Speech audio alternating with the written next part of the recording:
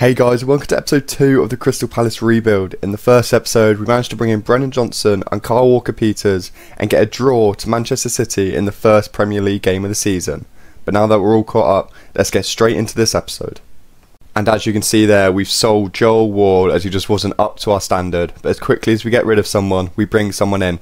As we've signed Elias Share from QPR as a backup winger and midfielder, so hopefully he can do the dirt for us. But let's see how we can do. We'll get straight into a game, no messing about. This is how we're going to line up for a away game against Brentford. Hopefully we can get the win. Let's see how we do.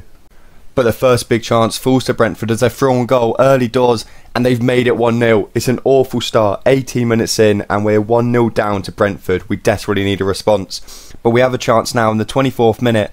Play a nice little 1-2 down the line, but can we get it in the box? And we find Edouard, but can he finish it? And it's off the bar. That's so unfortunate. It's great play from us though.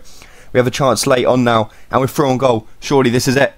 And it is. It's an equaliser in the 70-something minute. What a time to equalise. What a goal that is. In the 71st minute, Elise produces the magic. What a finish. A great little counter-attack as we just completely expose their defence. That's exactly what we needed. Perfect way to respond. And that is game. We'll take that 1-1 draw away from home to Brentford. That's 2 draws from 2 as the season starts. It's not an awful way to start it, but we do need to get a win on the board at some point soon. So hopefully that can be the next game. Let's jump straight into it. We now face Cardiff in the EFL Cup. We're going to sim this one completely. We've put a completely different side out. Let's see how we do though. And we get through on pens. We scrape past Cardiff. 5-4 on penalties after the game was 2-2. That's not bad at all. And we're back to our strongest team to play Chelsea. We're at home, so hopefully that's enough to see us get the 3 points for the first time this season. But let's jump into this. Early in the game though, they find loads of space as Aubameyang, who doesn't even play for them now, is through on goal. And what a finish that is. There's no chance we're saving that one. We're 1-0 down already. And just after that, they get another chance here. It's good play from them, but it's really poor defending as Aubameyang finds more space, and oh my god, he somehow bettered his first finish.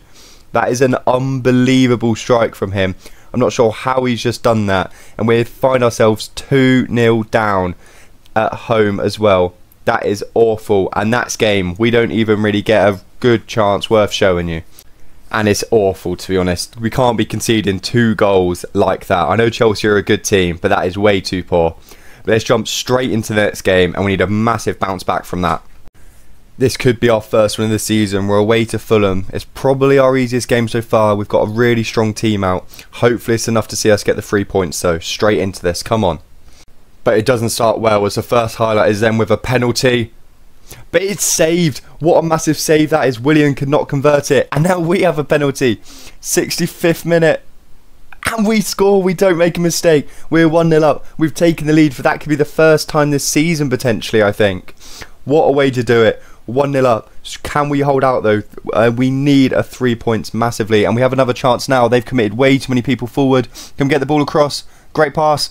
And it's 2-0. Surely that's it. Surely that is it.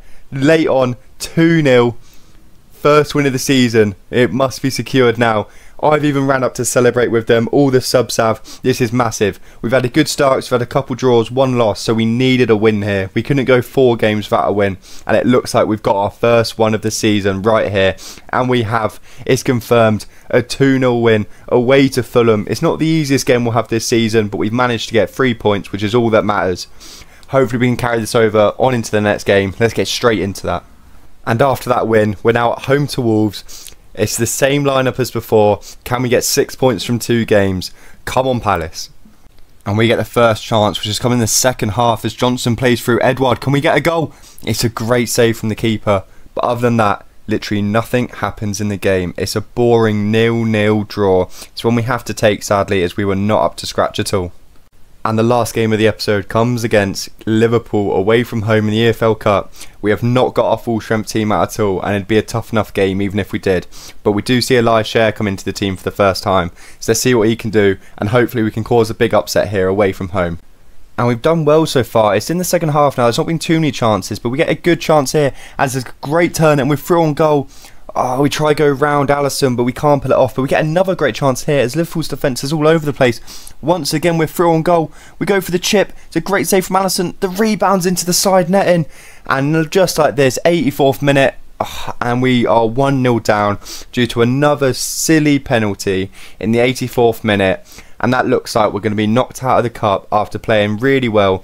2 massive chances as well, to be honest. Either of them should have been scored.